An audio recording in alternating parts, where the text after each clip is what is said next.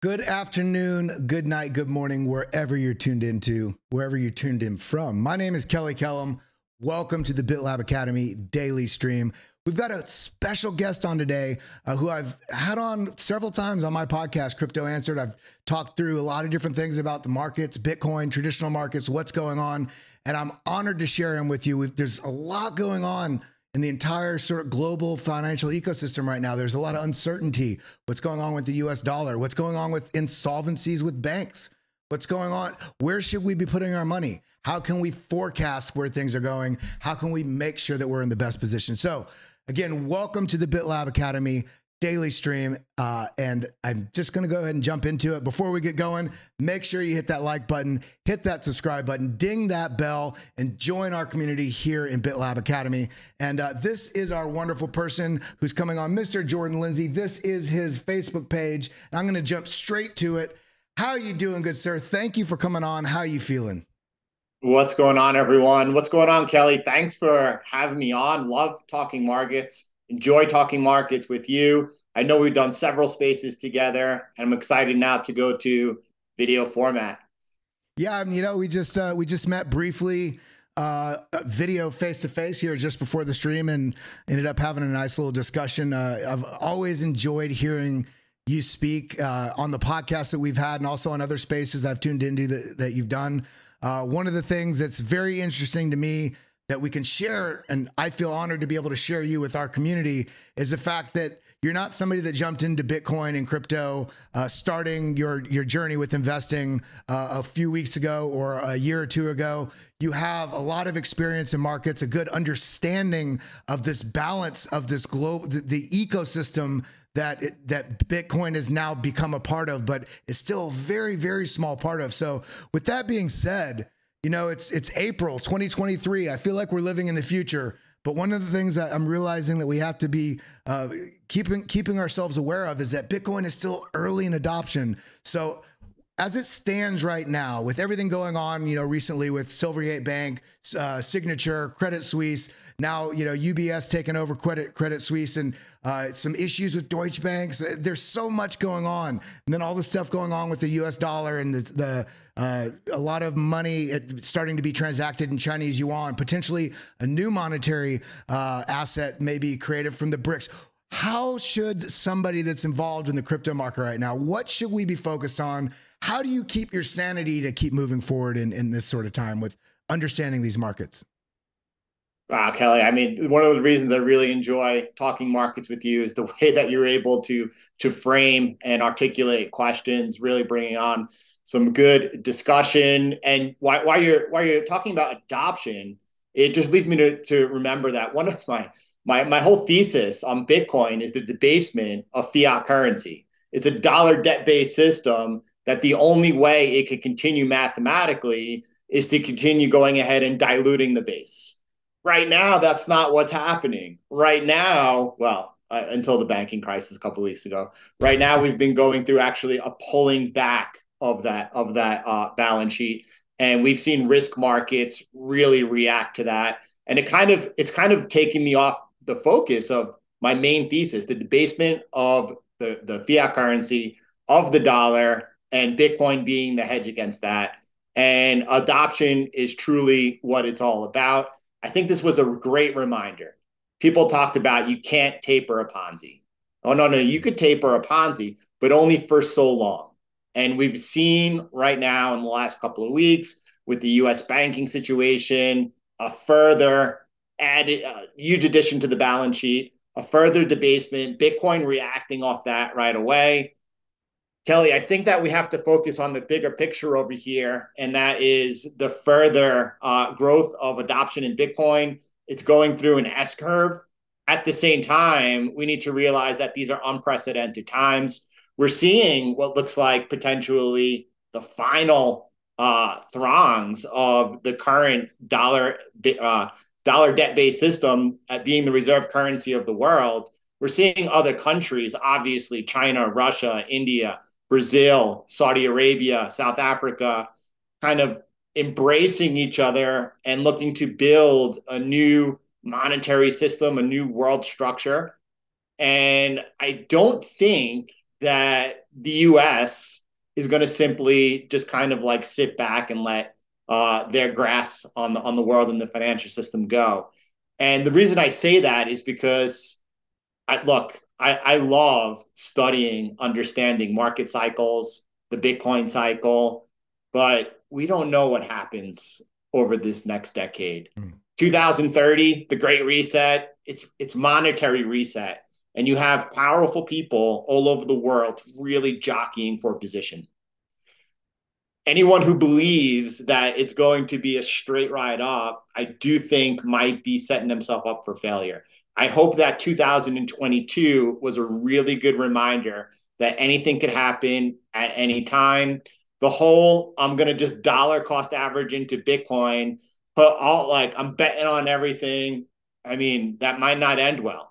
That might not end well. I don't know anyone else who believes in Bitcoin, besides all of you, than myself, who really embrace Bitcoin as a hope for a fair and just future for the world. I have 6 kids. Their future is really important to me. And Bitcoin offers hope. There's no question about that. But Kelly, we all need to really be proactive in protecting our future. When it comes to they fight you stage, we don't know really what that will look like and for how long. I think we could do better. And that's why we have these conversations over here. Yeah, I mean, I totally agree with you there. And, you know, I had a conversation with my mother the other day, who, if my mother is a great sounding board for the, I don't even know, I don't want to call it anti-crypto, but she's the most fiscally conservative person I've ever met. If she overspends $1.22 on her grocery budget, the second she gets home, she's on a spreadsheet and she's taking that $1.22 off something else.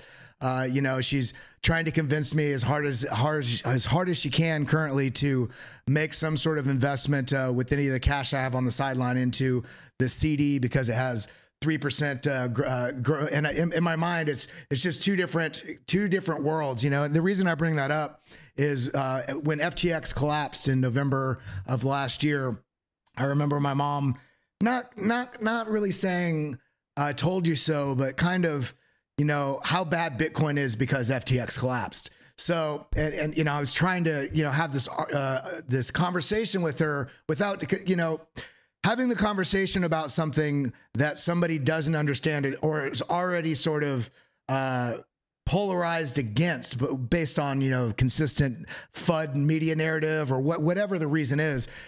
We can't just force what we think we know down somebody else's throat, because you actually drive them further away. So when she brought this up about FTX, I was trying to make this argument about, you know, it has nothing to do with Bitcoin. Bitcoin's been, you know, processing blocks every 10 minutes, you know, without fail. There's been no change in how great and how revolutionary blockchain technology and Bitcoin is.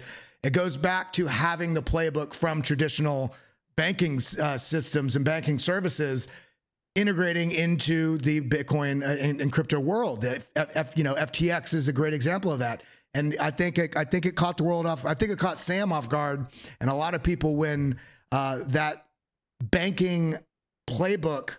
He didn't do anything different than banks are doing, which is a crazy thing. And he is the worst guy in the world. Now, I don't agree with what he did at all, but I think it's crazy at how much negativity and how you know, it's a narrative focus on how bad Bitcoin is because FTX collapsed. So I asked her recently when we saw Credit Suisse collapse, you know, before that it was SVB, before that it was you know, Silvergate, so on and so forth. I asked her what she thought about the CEOs of those companies and if she felt any differently about, for instance, the US dollar, because these banks are collapsing now. So is the US dollar broken? And she had a whole different argument about it and how and why. So for somebody, you know, you being cultured of both the traditional finance world as well as crypto and Bitcoin, let's differentiate Bitcoin from crypto in this case. But what would you say to somebody that's on the fence? Maybe this is their first video they've ever seen regarding Bitcoin that they've been open to listening to, or somebody's watching this and they have a relative and you know, they can send them a link to watch this video. What would you say in this sort of argument about all these things and the difference, the cognitive dissonance that's involved with all this? Why is Bitcoin, how is Bitcoin valuable, and why is it better than the US dollar? Or is it better than the US dollar? Or fiat currency, narratives really? are really powerful. You hit it right on the head there. Bitcoin is rat poison.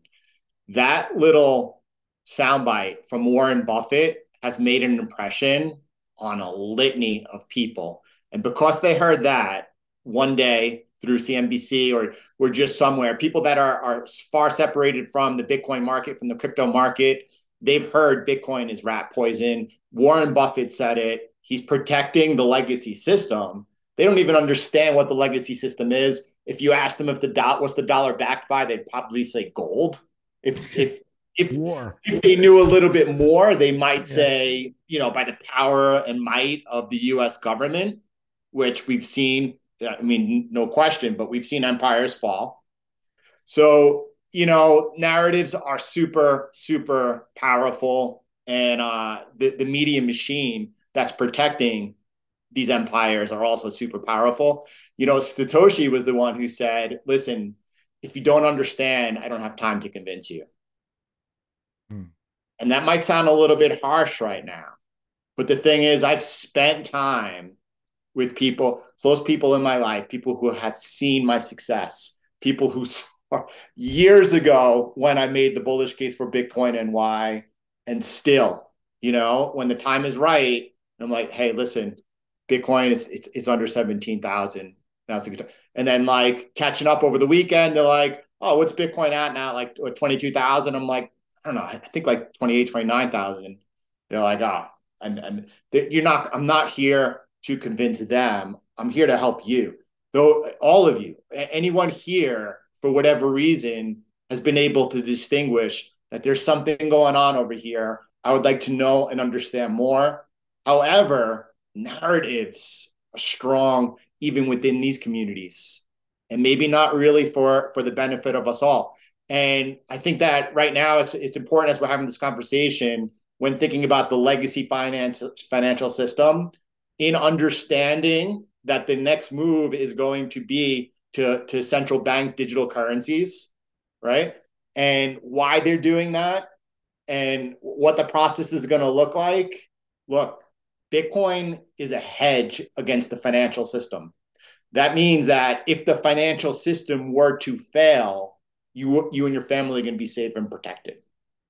Does that mean that you should take your whole entire net worth and throw it into Bitcoin, and then worse, and then be like, okay, it's inevitable, for sure I'm going to make it? That doesn't sound so smart. It's a hedge. How much of your overall net worth do you want to put into that hedge? And I think before you do anything else, personally, you should be hedged. You should you have your income, you have your job, you have income coming in. You should have your hedge, right? Gold is another hedge, right? Is it likely that gold is going to be repriced in our current lifetime? Likely, right? Especially whoever or however this new monetary system evolves into, whether or not it is, for example, the Federal Reserve in the US leading the way and it's a move into the digital dollar, whether or not it's the BRICS, whether or not it's the IMF. And by the way, I read in 2018 a white paper by the IMF talking about central bank digital currencies, and they were going to be backed by the SDR, the special drawing rights of the IMF. Gold likely will be repriced. So you have a hedge into gold. Yeah. Is that an investment? No, I don't think you should look at that as an investment. I think that you should look at it as worst case situation. You have something preserving your purchasing power. Do I think that Bitcoin's going to outperform gold over the next 5 years? Of course I do. Does that mean that you shouldn't own gold? Absolutely not. Now, you have your hedges, Kelly, but you also need to work on investments, right? And some people use a lot of Bitcoin maxis are really against any type of speculation inside altcoins. Why? Well, a lot of them have speculated inside altcoins and they lost money. They didn't know what they were doing. And they figure if they can't do it, that you can. That seems ridiculous to me. Ethereum has been largely outperforming Bitcoin since I could remember. If you're not taking advantage of trading Ethereum in order to stack more Bitcoin, I think you're not really playing on a high level. And that goes across the board. But the thing is Kelly, I think that people need to be really smart and methodical about the way that they go about investing in the markets. The markets really attract the brightest minds throughout the whole world, competing for capital. If you think that you're just going to go in there, take the easy way out and get lucky, you may. When the bull of all bulls begins running and Bitcoin, the rising tide that lifts all boats, when the Federal Reserve begins actual outright easing and quantitative easing, buying securities again, you're going to see Bitcoin, you're going to see crypto running, and everyone's going to look like an expert and think they're an expert. It's a difference who's able to come out on the other end of that cycle way ahead, and those who are going to wind up like getting really emotional, do some good things, get lucky, and then give it all back and then some. Yeah, you know, it's interesting when you're talking about the price moments. For instance, when we were at $64,000 or when it pulled back and then it went back up to 68, 69, wherever that secondary top was. And you have all this retail emotional buying. And I think Mark Yusko says it best. You know, any asset in the world, you throw it on sale. You look at Black Friday sales on Friday, the day after Thanksgiving here in the U.S., and it's an embarrassment to be an American on that day because you see people running over each other to get into Walmart to get a Xbox for 30% off or something like that. Whereas with financial assets, and it's because there's not a lot of financial literacy. All of us need to be more humbly aware. It's not a judgment on you. It's not a judgment on me.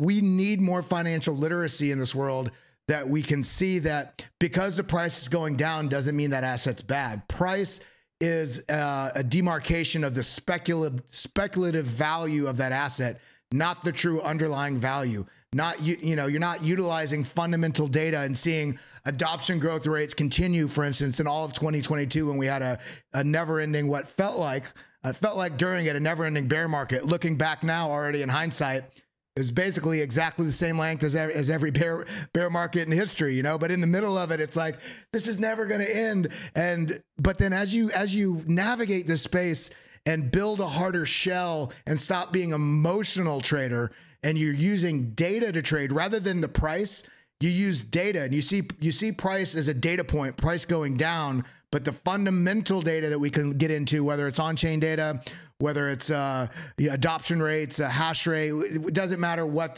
your basket of data points are that give you your edge. But when you're seeing fundamental network growth while speculative value is dropping, that's those moments, tying it back to what you said earlier, when, you know, somebody that knows you're in crypto, they see the price drop down from 60 to 20 and they say, how's the market now? Somebody that's been in the space goes, man, this is excellent. I've been waiting for this opportunity to stack more. Somebody that hasn't been in the space as long, or just wasn't well positioned or didn't understand their time horizon, feels horrible because this was the worst investment decision of their life. And the only difference was not having a plan, not having data on their side versus emotion buying hype. So what would you say, and we can get into some charts here in a few minutes too. So anybody that's watching here, make sure you're hitting that like button, hitting that subscribe button, dinging that bell. Join us here in the BitLab community, because we're trying to bridge that gap from beginner to pro, or at least beginner to data acculturated trader with an investor. You should actually be more of an investor than a trader, picking those good points in the market. So what would you say to somebody, whether they've been in the market for a day or 2 years or 10 years, to when you approach a trading desk or you're sitting down trying to make an investment decision, what are a couple basic strategies or data points that you like to look at, especially if we're talking about specifically Bitcoin? Do you only look at a Bitcoin chart, or are you pulling up other data points from traditional assets to give you an edge? Are you using any specific tools, whether they're basic like stochastics or RSI, or what's your basic setup that you would recommend to a beginner when you're trying to get them to look at data over just price action? Yeah, can we pull up a chart? Let's talk about it. Let's do it. And yeah, share your screen. Let's really get into it. I think you really hit it on the board. The board. Hey, Kelly, you hit it on the board. Yeah. I got to open up. Hold on one sec, Kelly. All right, give me 1 second here. So I can share. Yeah. As you're doing that, I just wanted to show everybody, you're not going to be able to see this, Jordan. This is a heat map of all the people ask, is Bitcoin really worth it? You can't buy anything with it. It's not used for anywhere. Well, first off, I will argue that it is at this current stage should be looked at more of a store of value than a transactable currency sort of a type of asset. But even as it stands, that argument fails because we can see right here, there's this is as of October of 2022, I believe. Yeah, October 2022, 15,174 businesses worldwide accept Bitcoin. We can see on this heat map, this is the US alone, all the different places that accept Bitcoin. And we scroll out here, we can see that this is growing like wildfire across the world, and we're so early. This is why this type of stream that we're really excited to have. Anybody that's here in the comments, please throw in the comment right now. Are you bullish? Are you bearish? What are you feeling? Did you just get in? What are you feeling about the markets? Are you hopeful, or are you here to learn even if you are afraid? Because we're so early in the development of this. So it's critical that you are on these types of streams learning what you can do, because the more people in this space dive into education and knowledge and try to give themselves tools to understand how to navigate the space, the stronger the space becomes, and the more natural sort of Bitcoin missionaries, in a way, we all become to our friends and family, not because we have to talk about it, because they see the standard of our life going up, because we're making smart decisions in the market, rather than buying at the peak and then being washed out at the bottom, and then basically being a negative seed to those around us, because now it looks again like crypto is a scam, and it's not. Our trading strategies are the biggest scam in the space. Our strategies that we don't use, where we're leaning into emotions rather than having a strategy, it's usually on us individuals. So I'm happy to have you all here. And again, I want to just pull up Jordan's, this is his, where you can follow him at. It's at Jordan Lindsey, but it's 2 underscores, Jordan _ Lindsey. So go ahead and follow him. I'm pulling you back up. Let's get on your charts. Let's talk about some of the things you got in mind. And thank you. Yeah, that's absolute fire. What a great setup too. You're gonna really enjoy this. I'm gonna love sharing it with you. Kelly, I gotta restart my machine, my Zoom here, in order to be able to share my screen. So you might have to do. I'm so sorry about that. I wanted to make sure you finished what you were sharing, because you were just the flow. You go ahead, hop out of Zoom. I'll hop onto something else while this continues. So what I really wanted to talk about here is the fact that we can see this. We can see how many different places around the world. This is not just a US based thing. In fact, over 80% of the Bitcoin held, I think it was a number, don't quote me specifically on that, but roughly about 80% of the Bitcoin held is held internationally, not a US thing. So when we're not US based ownership. So if that's the case, and we're looking at, as Jordan was speaking about a second ago, this hedge against the US dollar, the hedge against the economy, the hedge against the financial and monetary systems. The reason why I'm pulling up this heat map isn't just to show you that Bitcoin is transactable in different places, is to show you specifically, tying back to what Jordan said, that if the US dollar is going to pivot away from being the world reserve currency, and if we are to protect ourselves as smart investors, doesn't mean we need to put 100% of our assets into Bitcoin or all into crypto. But if this is a case, and the US reserve currency starts pivoting away to, whether it's the Chinese yuan, maybe it's another currency that's created from the BRICS nations, whatever it is, and we're seeing that roughly 80% of the Bitcoin held is held internationally, this is one of the examples why Bitcoin is such a great alternative to the fiat system, at least in the US, but also no matter where you live in the world, wherever you're tuned in from. Put in the comments down below or here in the live chat where you're tuned in from. I'd like to see how far reaching, how many people we got from all over the world. But it's a good point here to remember that this is not just a Western-based thing. And in addition to that, I also wanted to make one more comment. We look at this in the US, in the Western world, we forget how privileged we are, that we look at it, this is only a store of value. Why would we transact with this to buy, whether it's a pizza or a cup of coffee? Well, when you look at one of the fastest growing economies in the world, many of the African nations, the fluctuation and volatility in their currency there is such, and the ability or the inability to be banked in a lot of those places is such that in a lot of ways, Bitcoin and other crypto projects and protocols like Cardano or Ethereum or something that'd be faster, AVAX, these other protocols are providing the opportunity for people to be banked, to transact. And so they're not looking at it so much specifically as just, I'm going to invest in this to make money.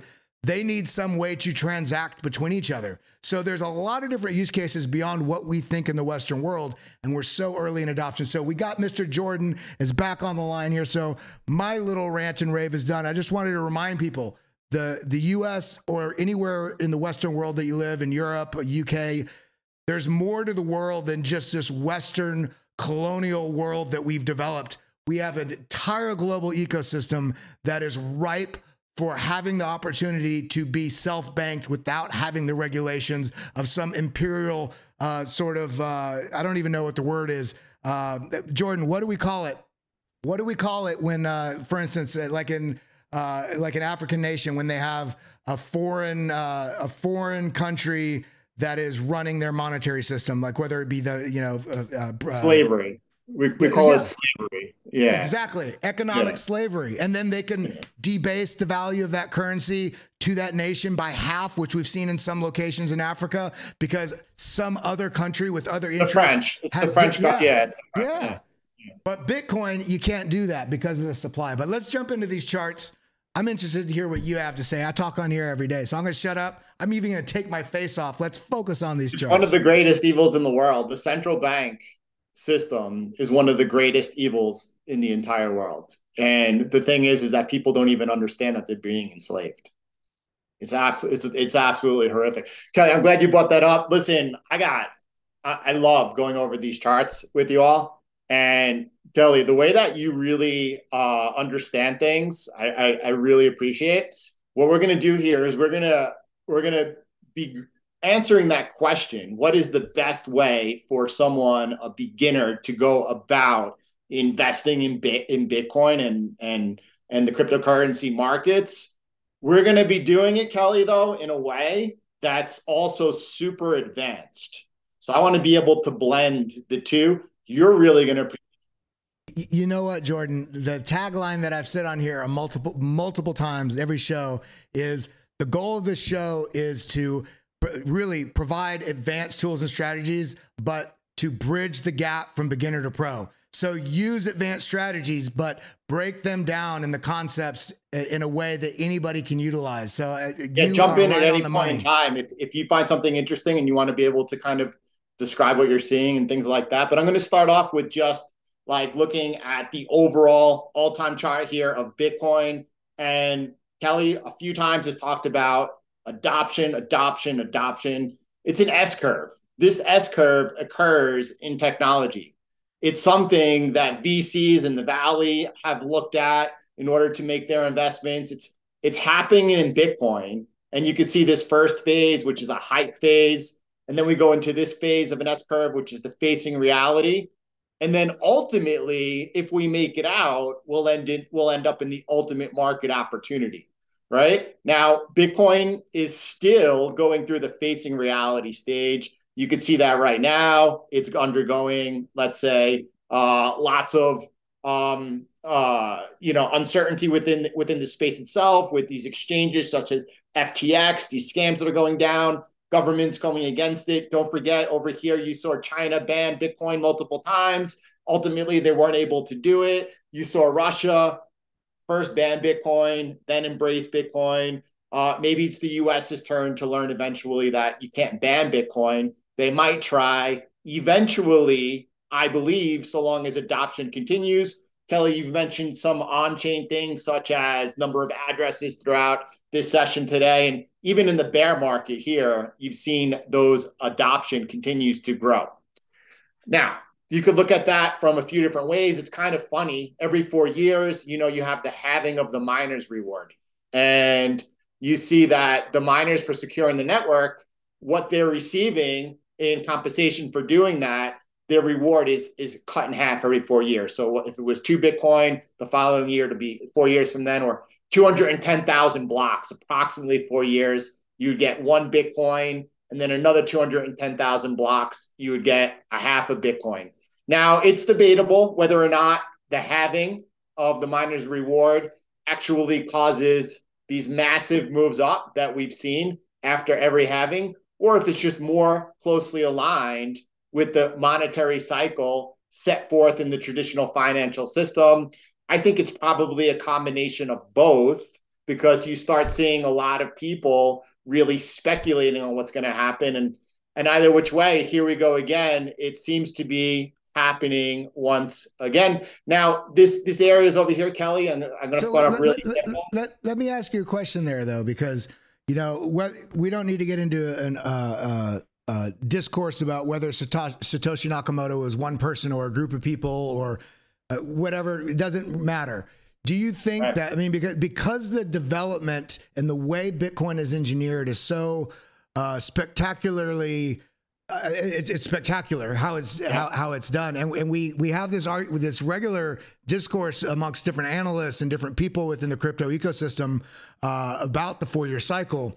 And you just hinted at something or mentioned something that I think about a lot, and I talked about it with one of our on staff people here, Alex Green. Shared a chart with me that he broke down as well. Basically, not arguing against the 4-year cycle, but arguing that exact point. Does it have something more to do potentially with the monetary cycles of markets, of global markets? And the question here is, do you think potentially that the 4-year halving cycle may have been, or the 210,000 blocks, which you could kind of calculate would be roughly around 4 years, might have something to do also with his understanding of how monetary systems, the global monetary systems and liquidity were flowing, so that the mining cuts would also align in the most beneficial way when liquidity was coming back in the market? I mean, wow, if Satoshi did, wow, I don't know. I think that actually my own opinion would be that Satoshi was brilliant enough to understand that boom and bust cycles will cause adoption. And in the early on, the halving of the Bitcoin miners reward, it did cause these boom and then bust cycles. I do see now that the halving cycles are aligned with the traditional monetary, the tightening cycle set forth and the easing cycle set forth by really the Federal Reserve, and they happen to be aligned really well.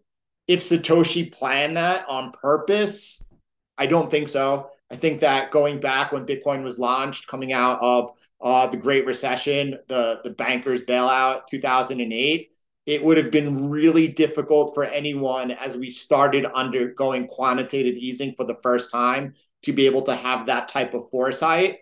I think that there's a lot of providence involved in all of this as we look at, for example, things like a push towards a new monetary system, one of central bank digital currencies, where these central institutions have complete control over how long you're able to even have your money in your account without it disappearing, where you could spend it, how it's spent, things like this, that Bitcoin exists. I think that if we're already under a regime of these central bank digital currencies, that Bitcoin would not have the chance even to be launched and or gain the adoption that it has. So I think there's a lot of providence involved. And I think that might be, just one of those, I chalk it up to really just a good thing, coincidence, that the Bitcoin halving cycle is so closely aligned with the monetary cycle. And I think that as you go further towards the beginning of the launch of Bitcoin, those halving cycles had more of an effect than they will going forward. I think for this upcoming cycle, it's more of a psychological effect. You're going to see a lot of sentiment and people wanting to speculate and front run the halving. Now, it does look like that it will align also with the monetary cycle, as right around the halving, it looks like, or before it, it looks like the Federal Reserve will have pivoted to rate cuts because of a potential slowdown in the economy, and then even be easing at that point. So it might line up again. And just because this has played out in the past, Kelly, does not mean at all that it's going to play out in the future. including we've seen off the lows over here. Let me just show you how that looks from a couple of different angles. Some people believe that April was the structural high, even though price made a all-time high in November. And if it weren't, I agree with that as well, just based on two key points. One, a lot of the on-chain data, but then two, looking specifically, I don't know if you've ever looked at the Bitcoin price when you look at it against the M2 money supply. Because of inflation, the first peak actually was higher because the dollar devalued already so much that the second peak didn't even reach the high of the second peak based on the inflation that happened in that short window of time, which is another, feather in the cap for Bitcoin, because Bitcoin's value intrinsically has gone up because supply is going down over time. While even in these short windows, how much U.S. dollar is devaluing in that same time period? Yeah, I don't know which I believe, whether it's April or November, and I can make cases for both, and I'm comfortable with that. I like, actually, instead of having like, this is my thesis and this is what I believe, I like being able to view multiple vantage points, multiple views, and get a better picture and then decide. I mean, I was having a conversation with Ben Cowan, and he showed me the sentiment in November. And at this point, I was leaning heavily towards April being the all-time high. And in November, whether you're looking at YouTube views overall across all crypto-related channels, Twitter, followers, things like this, that was the highest in November. So I was like, wait. And then ultimately, you just talked about M2. I will then bring up in 1 second monetary supply total. It is, don't forget, I bought up early, Kelly. In 2020, people asked, as we were just starting the bull market, what's the greatest risk? Is it Tether? What's the greatest risk? And I always said, well, the greatest risk will be the Federal Reserve and the monetary policy. And it was just 2 weeks earlier that they pivoted, and they said that they were going to taper down their quantitative easing purchases and get ready for those rate hikes. So that points to November at all. And again, if we're looking at April here, and it looks to me like these three cycles are pretty similar.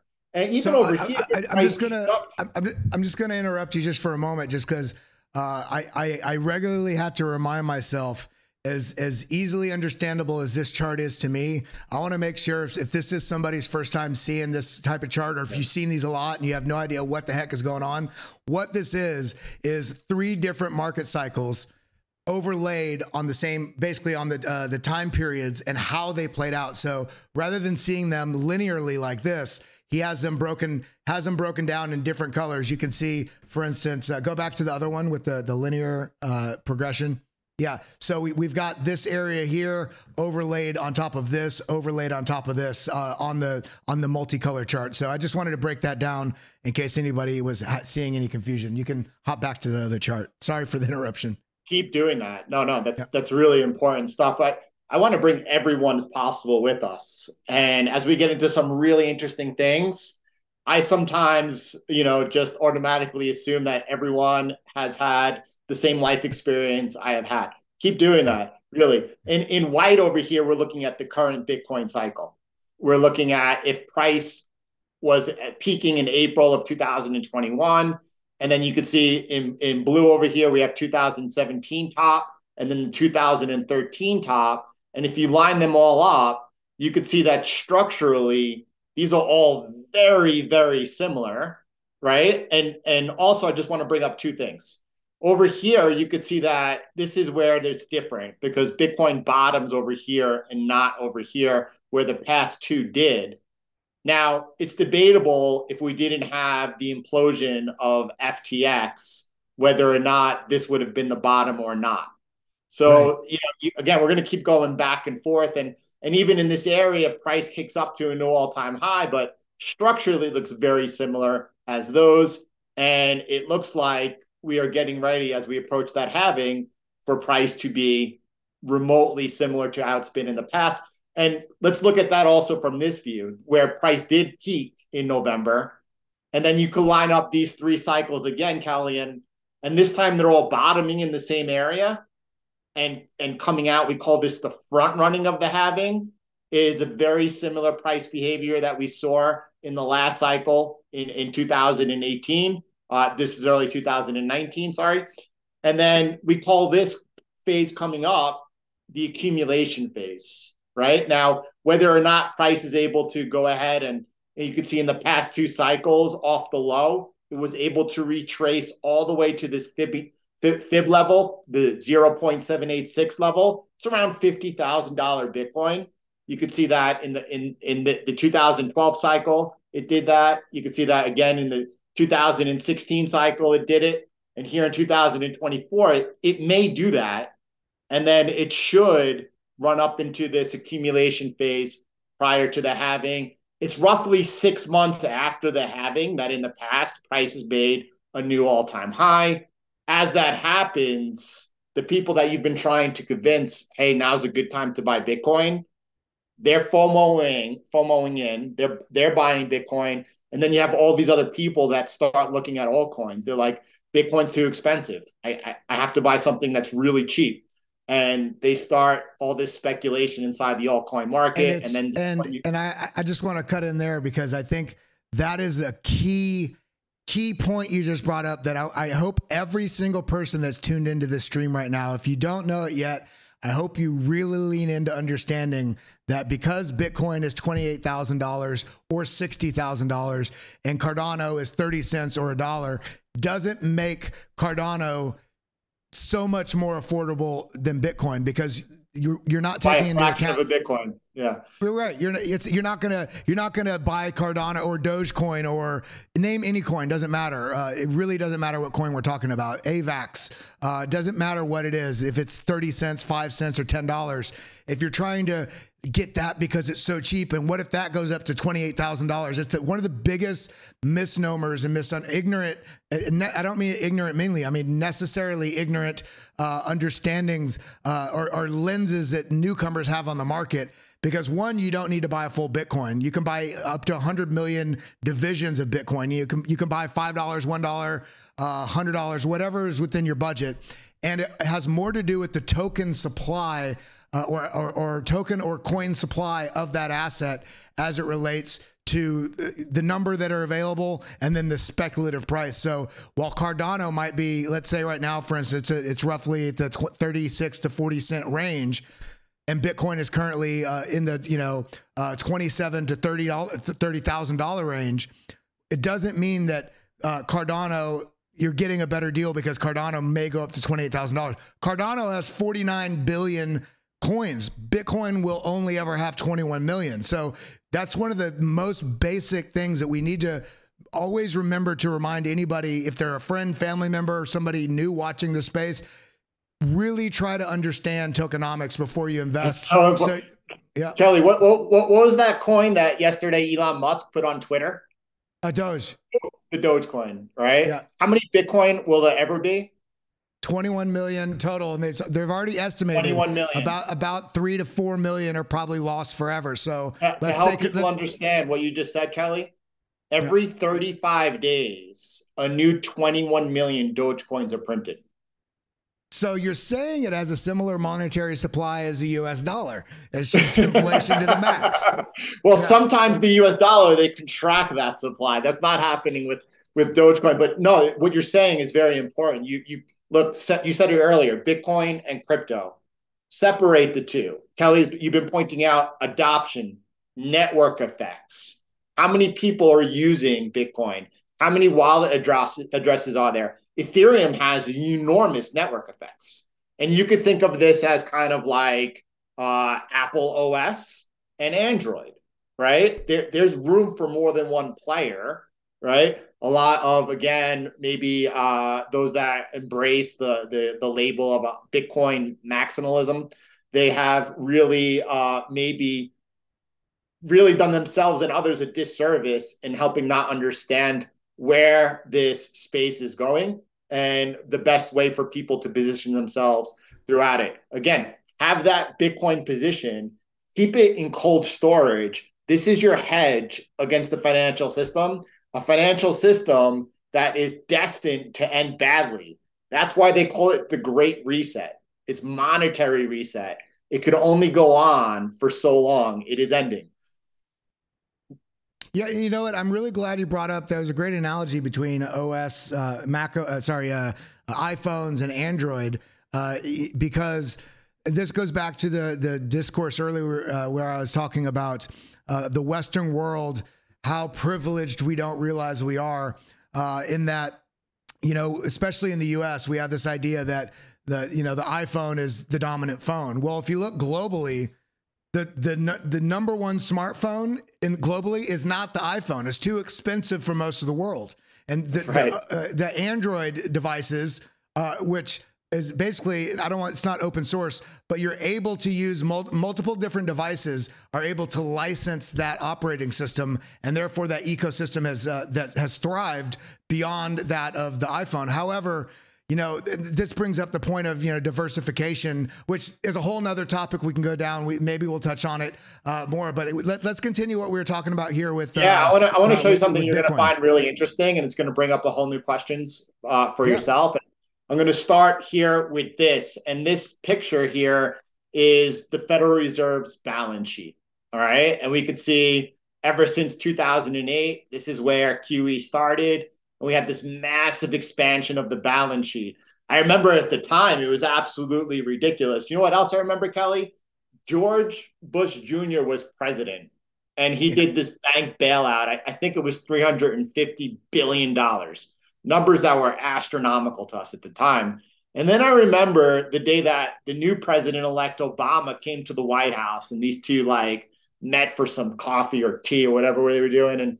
And as they left, he's like, my good friend here, he asked that I give the next $350 billion to the bankers. So I'm going to respect the incoming president's wishes. I said to myself, wow, these guys are on the same team. And that's the truth of it. And it's these money masters against us. And we all need to be working together to help educate each other. You have an enormous opportunity today to be able to look onto YouTube and to teach yourself and give yourself an education that was not possible 15 years ago. That was not possible. Let me ask you a question. Let me ask you a question for pretend it's my first day. I'm your 7-year-old son, and you know, you're trying to just impart some wisdom as to, you know, how to understand what you're talking about here. What's the most basic description you can give for why it's what, for instance, what is the balance sheet? What does this mean? And why is this relevant to liquidity in markets? And why is this relevant to risk on, risk off narratives? Yeah, I mean, so I have a 9-year-old, a 6-year-old, a 5-year-old, and all as they know is, well, two things. You know, Bitcoin is boring. That's the meme that you'll hear from my oldest. And then the youngest response will be, no, Bitcoin is money. And then the one in between that, she loves shiny things, so she embraces Bitcoin because she believes that will help her get some shiny things, and all that's fun and all that's true. But I get the spirit of your question, and Kelly, let me explain it in two ways, and then we'll come back and answer that. All right. So we have over here, starting in 2008, this massive expansion of the balance sheet. And then where we are right now, and we just had this another big expansion of the balance sheet, right? And I want to bring this up visually so people could see that you were seeing right over here, you're looking at two things. You're looking at the price of Bitcoin, and you're looking at the global liquidity from the 4 biggest economies in the world. You're looking at the United States, you're looking at Europe, the ECB, China, and you're looking at Japan. And you could see how closely these two charts line up. One would say that they follow each other, especially off here off the bottom. This is where Bitcoin bottomed. It is this. Let me go ahead and just show you. This is Bitcoin.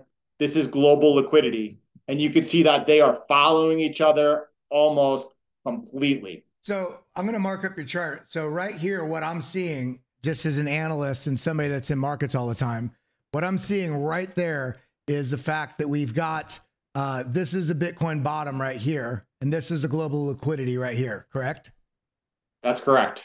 So how I would basically discuss this, looking at it. Kelly, I would argue if FTX never collapsed over there, that Bitcoin would not have had that deviation early November and would have tracked more closely the global liquidity.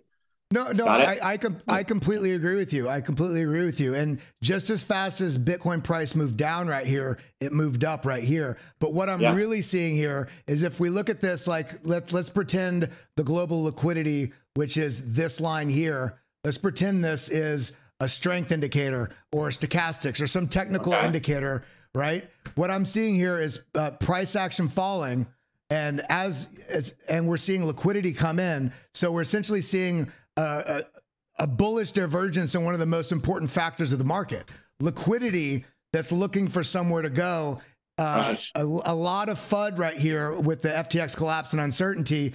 Smart money buys at this buys the fear. It stabilizes because all the weak hands and people not looking at data, looking at just the speculative value are shaken out. We see it stabilize, and then that liquidity is then redeployed into the price, and we actually break this massive, my very crooked lines, massive downtrends that we see right here, finally breaking through that. So no, this is a great chart. It's and it's a key thing to remember to all of us here in the U.S. and in the Western world, that what the Fed does isn't the only thing that affects liquidity in the markets. We're seeing China starting to print pretty heavily, Japan, all these things, and the U.S., especially right now with the precarious situation. I do not have. I mean, I have a lot of compassion for Jerome Powell and the Fed trying to figure out what to do. Do they save the banks? Do they save the dollar? Do they try to keep up with competing economies? But we're seeing liquidity come into global markets, and this is a phenomenal chart. Yeah, thank you for sharing this. I mean, you're hitting on the head. Liquidity, and it doesn't have to be just from the Fed, is coming into the markets, and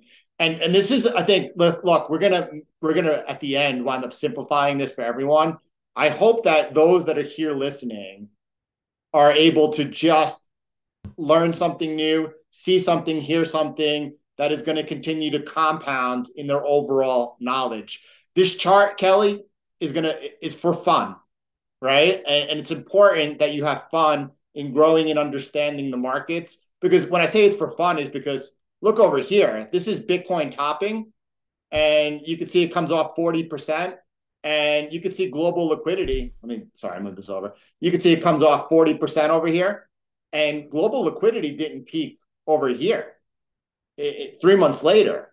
That's a big deviation. That's a long time to be off sides. That didn't happen just there. If I come to the top of 2017, let me go ahead and show you the last Bitcoin top. And you can see that Bitcoin tops here.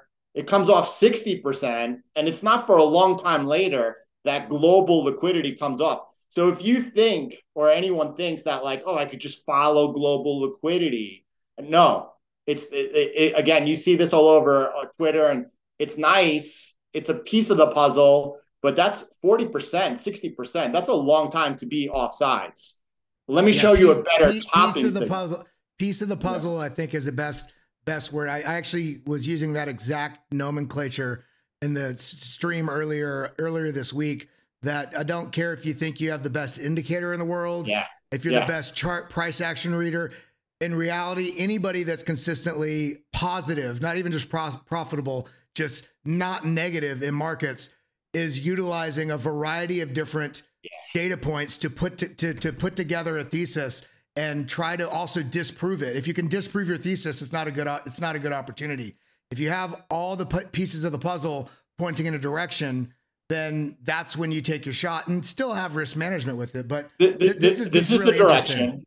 This is the direction. The direction is going to continue to be this way. All right. That's very similar to the chart of Bitcoin, except that during these particular times over here, this is quantitative tightening. Bitcoin came off 85%. This again is quantitative tightening. You can taper a Ponzi, but only for so long. And right now they're doing it. And you saw Bitcoin come off another 75, 80%. This is the thesis. But Kelly, if you're trying to go ahead over the next 10 years to do something extraordinary, to be able to build serious generation wealth, it's not, I'm just going to buy and hold Bitcoin. Do that as your hedge. Make sure that you have that as a hedge against the financial, but you could do better in timing these cycles. And it's not like you're just guessing. You could do something simple like looking at the liquidity of the Federal Reserve's balance sheet to time it. Look over here, and I just want to point this out. This was the U.S. banks failing. I know you want to get into that and talk about that. We will. But what I want to point out is quantitative tightening is still running. I don't know if any more banks are going to need help in the near future and whether or not we're going to see the balance sheet continue to rise, or if quantitative tightening is going to continue to pull off and is going to stress risk assets. Even though we look at these charts and in the past we've seen this 4-year cycle behavior play out, it does not mean that is what we're going to see. So we have to make sure, instead of getting comfortable, that we work hard together to stay on the right side. Kelly, this over here is, we looked at being offsides for 40%. That's a long time. If you looked at this chart in light blue over here, this is the Federal Reserve balance sheet, monetary base total. So it includes all reserves held at the Federal Reserve, where this is more reflective of M2, all credit on top of those reserves. And you can see over here, as that begins pulling back, that gave a much better topping signal. That happens again over here if we go back to 2018, 2017, December, the last top. You could see once again why this was off 60%, looking at a combination of liquidity. This gave a much better topping signal.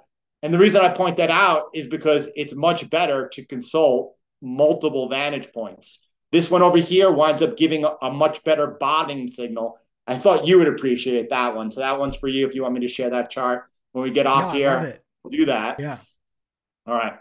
So let's keep going. And as we do, right now we're looking at the NASDAQ, and this is just going to be in relation to Bitcoin. We've seen the NASDAQ put in a couple of nice repairs, a break of this bear market trend line, and then a break of this purple trend line over here. A lot of people remain tactically bearish on the markets because of what they say is the macro. At the end of the day, you have to follow what's happening on the charts. We can't get comfortable. This over here is a rising wedge. This is a bearish pattern. This is a downtrend. This is a bearish continuation pattern if it breaks down this way. Bitcoin also could wind up coming under pressure. Let me see if I can find a chart of Bitcoin to pull up for you. I know I got one of Bitcoin. There we go. So I'm going to look at this with you. And in relation to the way that we just looked at the NASDAQ. All right. So, I had this. Hold on one second for me, buddy. All right. Let me do one thing before we get into it. All right. Yeah. I'm going to take this line over here, and you're like, what is that random line and why is it there? All right. Go ahead and go with this. It's weird. No, I mean, I can understand why. There we go. I got it right here. I have a chart. I have a chart that I made like about 2 years ago, or a year, basically when we were on the pullback, the initial pullback off 64,000. I went through and spent about 3 hours just taking a horizontal ray and finding any two touch points on any. It was on like the 4-hour chart. And it mapped out. I mean, it looks like a crazy person murder map, try and murder mystery.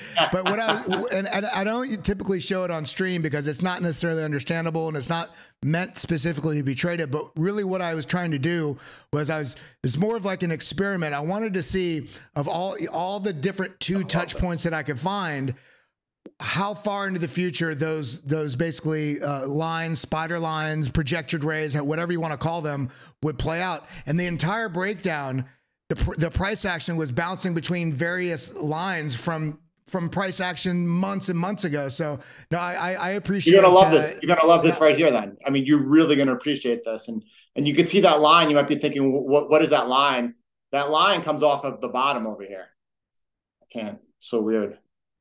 That line comes off of over here. I drew this line connecting these 2 points originally, okay? And this is the most recent bottom.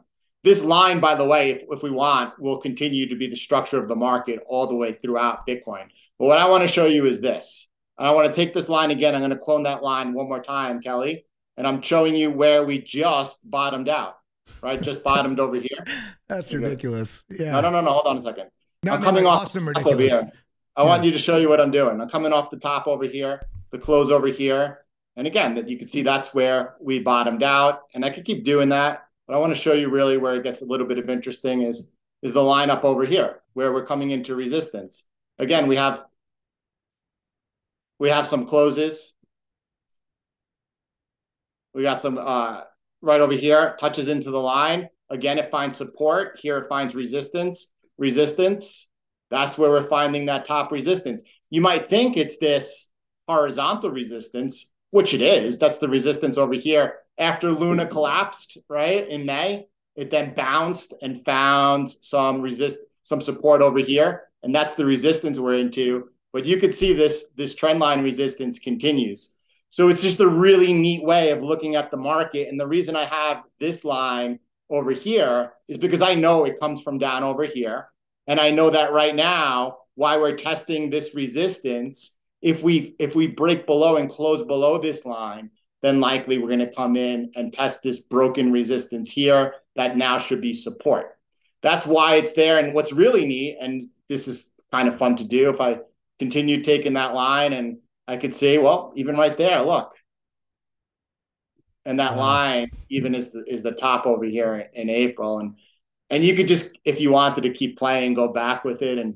But that's the structure of the market. And it gets really complicated because, as you said, you could keep connecting lines and they'll keep playing off each other. And the question is, how do you trade in between that? And before I show you, I want to show you one other thing. All right. Pretty neat though, right, Kelly? I mean, it reminds me of several years ago when I found Crypto Face for the first time. I'm not sure if you're familiar with him. I remember him saying, this is probably 3 years ago or so. He had made a comment live on stream about, he was on a very small time frame, like 24 minute or 30 minutes, something like that. He goes, well, and he was pointing out how interesting a pattern structure was. He goes, well, look at this. And he made this comment about how regularly, not just in Bitcoin, but in a lot of assets, patterns tend to repeat themselves, structures repeat themselves. And he was showing on a 30-minute chart the exact same structure that had played out at the some previous macro breakdown in price. The same structure was present that was developing on a 30-minute chart. And everybody was wondering why he was taking this huge short. Because everybody else thought it was bullish. He goes, well, I've seen that this structure on this asset has played out this way in the past. And so I'm going to lean into the historical regularity of action that's happened within this market, even on the small time frame. And he cleared like $800,000 on that short, where most people were eaten alive by the market because they wanted it to go up. And all he did was look at the regularity of pattern. And he looked at the technicals, the data that he was seeing, rather than the emotion of having a directional bias, which all of us, you, me, every single person in the market, we've all been victims of ourselves, for sure. To be a successful trader, to be a successful investor, you need to know thyself. It's so important. You're completely human. If you don't have a bias, something's wrong with you. Now, there's a difference between understanding you have a bias and then learning to acknowledge what your bias is and how it's forming your opinion, and then learning to be able to trade within that. And then the more you grow as an investor, as a trader, the more time you'll be spending to the view opposed to your bias. When you see me looking at the NASDAQ right now and I'm looking for where it breaks down, it's because that we've been taking these bullish repairs that have taken place. So now I continue to look for where I'm wrong. That includes where we are on Bitcoin. Right now, I know right now from where we are in Bitcoin that we are actually, we've seen this massive, Kelly, you know what the most massive repair that's taken place in the last 3 months has been? It wasn't this breakout over here. This is a trend line coming from the all-time high and then all the way down. And you can see that we broke out, and that's a really important repair. And you can see that we retested it and resumed up right into the resistance of where Luna collapsed and peaked into. And then after the collapse of Celsius and 3 arrows, price retraced into that support, now resistance. On the breakout, we retest coming to that resistance. And then this is a banking crisis in the United States. The US banking crisis comes in and touches that level again. This is a very important repair. But the most important thing is this noise you see at the bottom, this line that says previous cycle ceiling. Most people think that the important point to look at was the all-time high in 2017 of Bitcoin, 19,600. That was the highest price point. That's what I'm going to focus in on. Let me go ahead and show you where that is right over here. You could see that price for a few days traded above this previous cycle ceiling and up until 19,600. But you could see prior, price was forming resistance. After trading above it briefly, price comes down and again finds resistance. And then that holds until we get to the breakout of the bull market. This is the breakout of the bull market in 2020. That same level is retested and now becomes support. So as everyone in this past December, January was looking for Bitcoin to come make some like lower lows, and I'm watching the previous cycle ceiling. Over here is where I make the call that watch out for the prediction of the beginning of the bull market. Price closes above it and then back below. That means if you got long here, you have to get back short. It's invalidated until we came back above here. This was the first important repair, getting above that major level that the market showed us. This was also coming off of what? All the uncertainty in the space with the major scams, massive fraud, and FTX collapsing, your mom, my godfather calling me, are you okay? What happened to Bitcoin? I can't explain that it has nothing to do with Bitcoin. You know, right. They don't understand it. Anyway, here's where we are right now. Let me show you this from another lens, though. And this is how we wound up going about it. And you could see, Kelly, you might have even saw this tweet. There was massive fear down here. Bitcoin trading under $17,000. People thinking that we're going down to 10,000. Lots of people believing that, embracing that. I'm entering long over here, Kelly. Taking it to start the year, this nice 23% gain off of Bitcoin. How do I do it? Why did I do that? Even though I could look at the markets, by the way, I didn't get a chance to show you this one. This line over here, this light line, this is where we'll have the confirmation. This will be the last repair that likely, with the highest probability, that the bull market is really beginning. Now, you can see over here when we broke above this is where I called the breakout of the last bull market. This is going back the previous cycle. Here it is again. And that's good, Kelly, but that's really late. Why do I say that's late? Well, the same way that we looked at the structure of the market on that Bitcoin chart, and I was showing you those trend lines, these same trend lines here, they wound up playing. And if I go ahead and I move these down, here's your April high, right? And look, that's where we kicked up into April 2020. They touched perfectly. And every time I just keep moving this down until over here where we have the breakout above, it's actually the beginning of the bull market. And you can see over here, I could do it again, bring it down, bring it down. That's actually the beginning of the bull market. Same thing over here, bring it down. That's actually the beginning of the bull market. And that's early. There's a big difference between being early and being safe and getting it right. And when price breaks above here, okay, that's a good time. But we're looking to be the best we could be.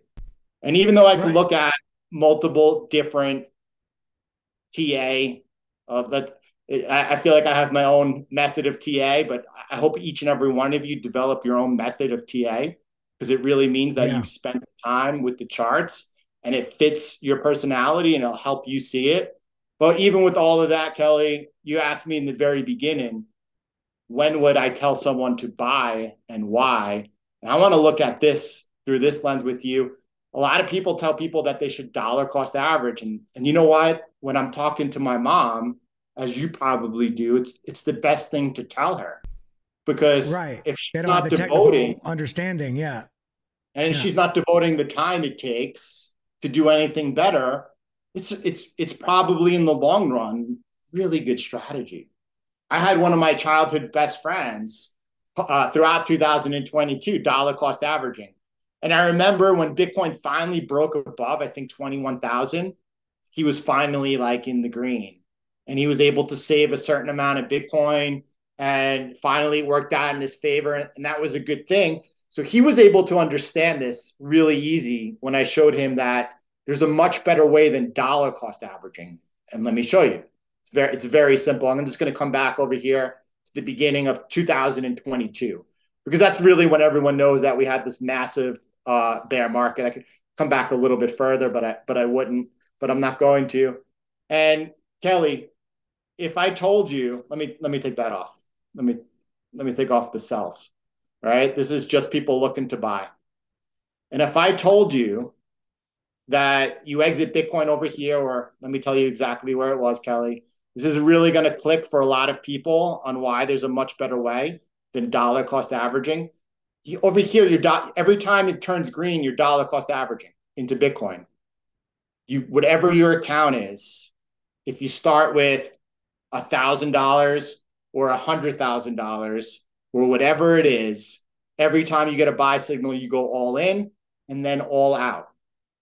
Now, if you are dollar cost averaging into Bitcoin, eventually, maybe it's around $20,000, you end up actually being in the green, but you lost a massive amount of purchasing power. And by the way, Bitcoin came off 75%. That means you need a 400% increase just to get back to break even.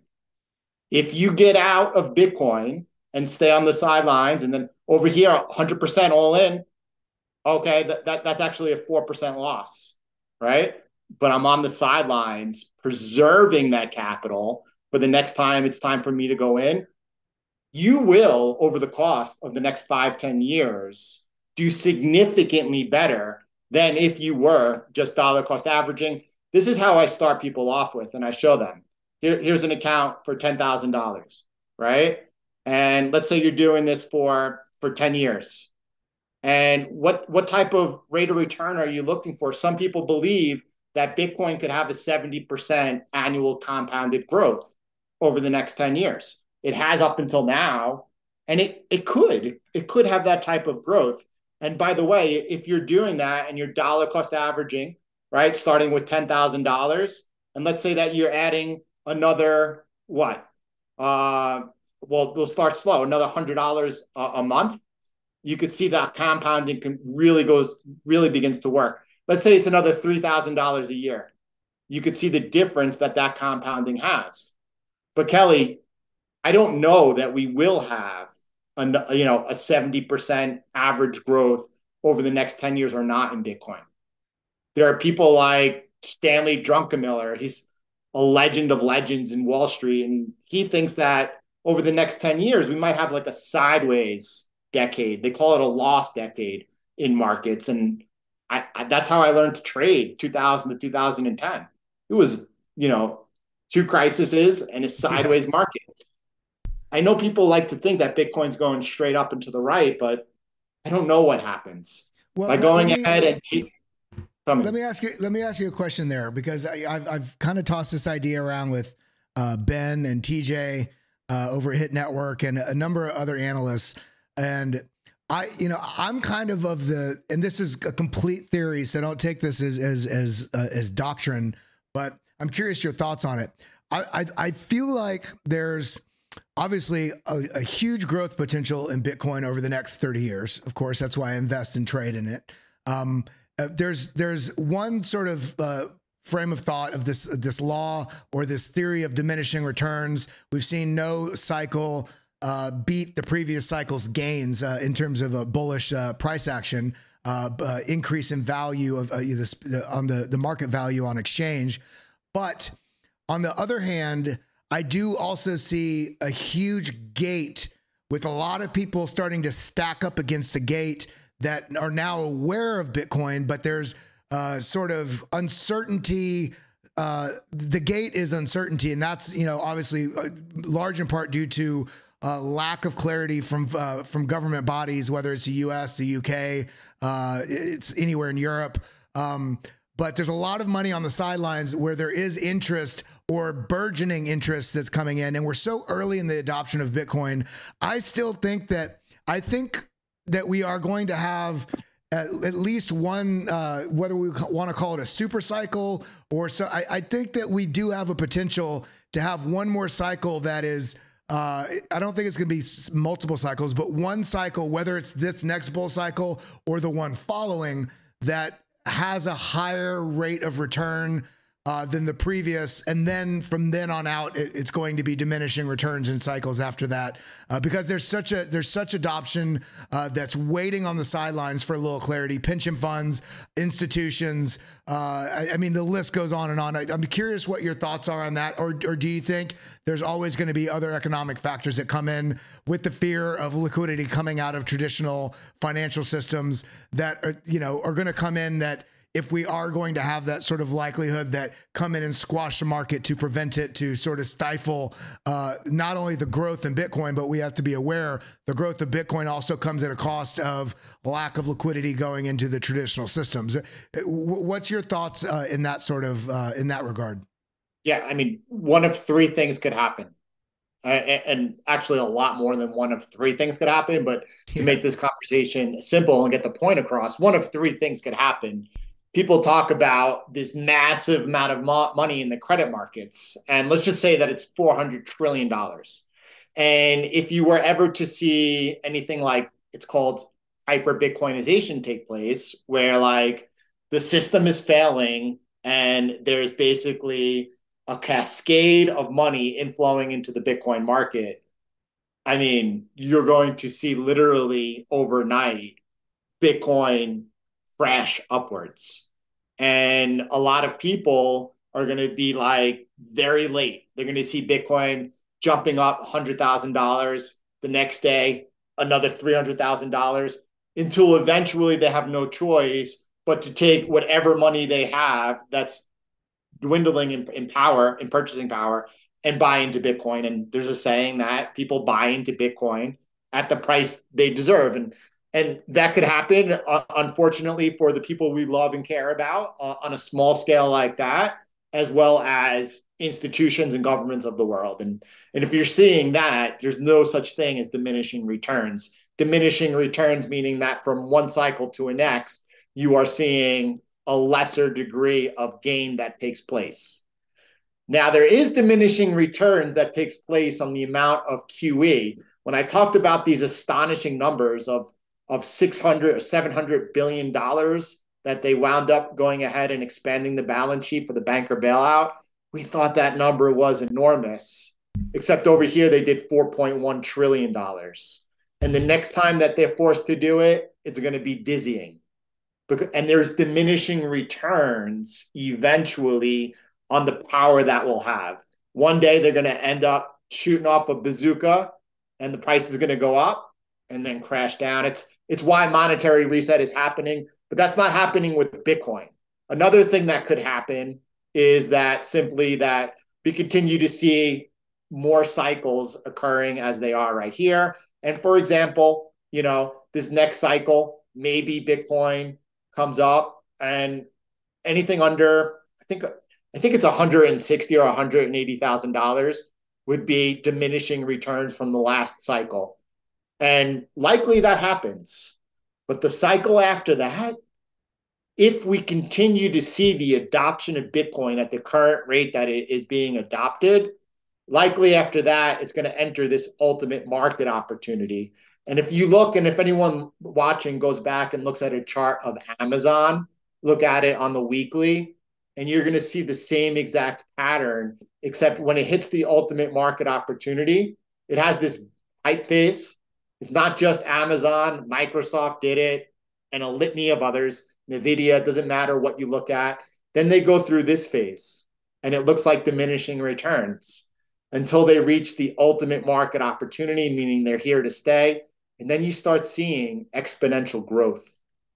And yeah, I want to, for just a second, you're not going to be able to see this, but I'm just pivoting here just to show people. This is on Glassnode. for all you, if you don't have Glassnode, you can come over to lookintobitcoin.com or looknode.com or checkonchain.com, all of which have free on-chain data charts. But what I'm showing them, Jordan, is this is on Bitcoin. This is the total addresses. And I want you all to look at this black line on, this is a Bitcoin price. And what we're seeing here is essentially a parabolic growth of total addresses over time. This is just going up. Even right here, look at this. This is as price is falling in that seemingly never-ending bear market of 2022, coming all the way down here, and we're only seeing addresses go up. If we look at new addresses, and I can smooth this out on like a 14-day SMA, we can see even with new addresses, we're seeing as the price fell, yes, we did have a little bit of a decrease in the number of new addresses, but we're still seeing right here, even where as just at the same spot that Jordan pointed out, pre-FTX crash. This is looking roughly June 18th, 2022, when there could have been a likely floor had the FTX collapse not happened. We're seeing at this point strong increase that is just sustained through with a little bit of little dips here and there, strong increase of new addresses. But this is right here. This is what's interesting. Total addresses, the number of address. I mean, this is just blowing up over time. And you can throw it back to you on screen here, Jordan. I just wanted to show people that that's the difference between, and this is one of the things as he was mentioning, the necessity for you to have to feel confident and not feel fearful in a market is to be educated on data within the market. Looking at price and only price will only stir emotion and bad decisions because it's not going to allow you to be patient. Looking at data, whether it's a variety and grouping of on-chain data or traditional assets or the global liquidity or technical indicators, the point is, as he mentioned before, I have my own strategy. Jordan has his own strategy. Benjamin Cowan has his own strategy. Everybody has their own strategy, and I can teach you my strategy. It may not work for you, but what I can do and what Jordan can do, any of the different YouTube or different places of content that you go, whether it's an encyclopedia or your YouTube channel, it's up to each one of you here in the channel to figure out what your risk tolerance is, what your time horizon is, what your strategy is. And if you can't do those three things, then I advise you to wait to enter any positions in the market because the market's going to eat you alive if you don't do those three basic things before you jump into the market. I just wanted to make that comment and throw it back over to you, Mr. Jordan. I mean, that's priceless right there. I mean, if you get the opportunity, if you're watching this on the replay, go back and listen to that again. And then one more time, because before anything else, you want to really understand that. And if you're hearing that and you don't yet understand it, then you want to pay attention to that. And then at some point in the near future, you're going to understand that. And that's everything right there. That's the only way to make it. There's no question about that. To go back to the question we were just talking about, and it's all dependent on, you were just showing the new addresses. If the third thing that could happen is for some reason, all of a sudden, Bitcoin doesn't grow anymore in the network effects. There's no longer people entering into the space. This whole S-curve is dependent on the adoption of the technology. Bitcoin is technology, and if it's no longer being adopted, if there's no longer, the hash rate starts going down because people are no longer securing the network, those are the only two things that I would personally view as red flags.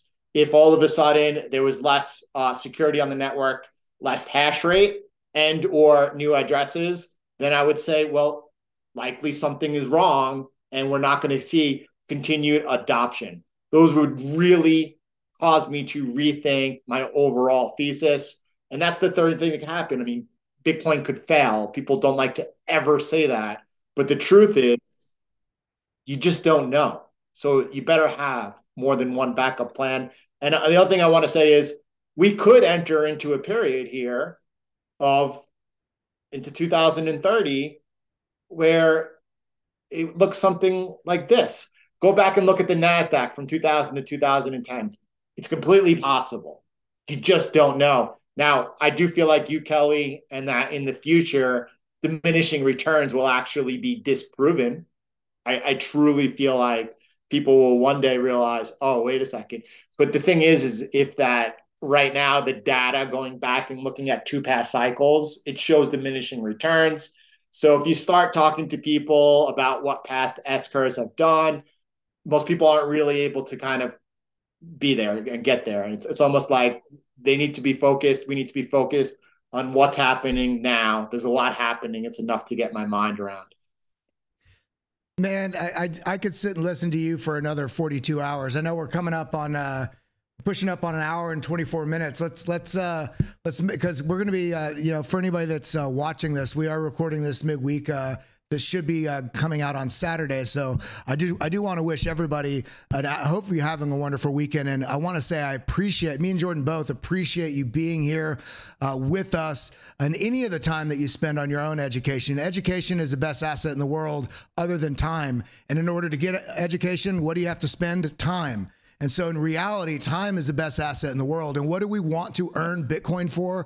What do we want to have better growing investments for so that we can have more freedom of time? So as I just want to shout out everybody that's in the chat right now, throw in when your born on date was, either in the live chat that's next to this or in the comments down below. What month and year did you first hear about Bitcoin? What month and year did you make your first purchase? If you're on the sidelines, say you're on the sidelines. It's okay. There's no right answer or wrong answer for anybody. This goes back to risk exposure, risk tolerance, and knowledge. You're here learning. And so I just want to commend you all. As we wrap this out, do you, Jordan, is there anything else? First, I want to say thank you for coming on. Thank you so much for all your time and wisdom. Is there anything else, any other last sort of thoughts over the next 5 minutes or so that you wanted to, whether it's encouragement, a strategy, a key edge, anything that comes to mind as we're, right now it's April 2023. These videos that we do here on BitLab are meant to be watched really at any time because we're talking about strategies and concepts. But what would you say, what comes to mind that you'd like to share with anybody that's either in the space or entering the space to help give them some encouragement and a little bit more of an edge? Yeah, Kelly, first of all, I enjoy talking markets so much. I enjoy talking markets with you. So it's a pleasure. I can't believe an hour and a half has passed by. It seems like 10 minutes. And there's so much to talk about that I try to be so brief in each thing. And it's just like introducing these little bit of nuggets, and then, hopefully someone is interested in it. They go learn more about it, whether it's, whatever it was we talked about. And as far as strategies and things like that, I know that BitLabs has an academy where they teach fundamentals. It's a great place to start. What you just said as far as risk management, if you don't have a strategy, if you don't have a well-developed edge in the markets, then I suggest not investing in the markets at all. You could go to maybe a dollar cost average strategy and build up, begin building up a position. But you're much better off investing that precious time in building up your own knowledge. And then when you're ready to invest in the markets, begin investing in the markets, because it's not going to work out well the other way. It's nothing easy about it. Yeah. It takes a massive amount of time and effort to be able to develop a winning edge in the market. Spend your time on that. Just spend your time learning, researching. Likely, you should not be trading if you're listening to this. Likely, you should be joining the BitLabs Academy or whatever other resource you could find, and that is going to take you a lot further. Listen, don't do it. Do not invest until you're ready. I know the work it's taken to develop a well-formed edge in the markets. It's a massive effort. That's what I like to share. But you know what that makes me think of? I was mentioning this week on stream. When we look at professional athletes, we have this sort of unhumble view that they are God gifted, and they very well may be in some aspects of whether it be physicality or height or agility. But none of that is no professional athlete that's at the top of the world in their field, whether it's Tiger Woods, whether it's LeBron James, Kobe Bryant. They did have natural ability, but there's a lot of people in the world that have natural ability. What sets professionals apart in any industry is the ability to have the audacity and the compassion for themselves to lean into the courage to spend their time doing fundamentals over and over and over. Tiger Woods at the top of his game. Great example of the work ethic. Yeah. And you know what? The truth of it is no matter how good you are, no matter how much talent you have, without discipline, you are nothing. And that's what separates the best of the best, is their work ethic. And that's the truth of it. So with that being said, everybody here in the stream watching, if you haven't yet, make sure you come over to Jordan Lindsey's page, give him a follow, check out his content. He's got a lot of great stuff going on here. Check out his website, which is right here, and make sure engage with it. He's a wonderful, wonderful individual. I'm so honored to have had him on the show. I look forward to having him back in the near future. And for everybody, if you're feeling either discouraged or hesitant, or every time you buy, the market drops, or every time you sell, the market goes up, don't look at it as you have some curse. Your strategy was wrong, not you. So change your strategy and invest more time rather than trying to invest in the market. Invest more time in learning about the market. And I mean, go back and watch this video. Jordan dropped, there's so many bombshells in here and gems. I really appreciate it. And Jordan, very honored to have you on, and I appreciate your time. Thanks for having me. Everyone, God bless. Talk to you later. Adios, my friend. I'll talk to you very much. I'll talk to you soon, and everybody have a wonderful weekend. Hit that like button, hit that subscribe button on your way out of the stream.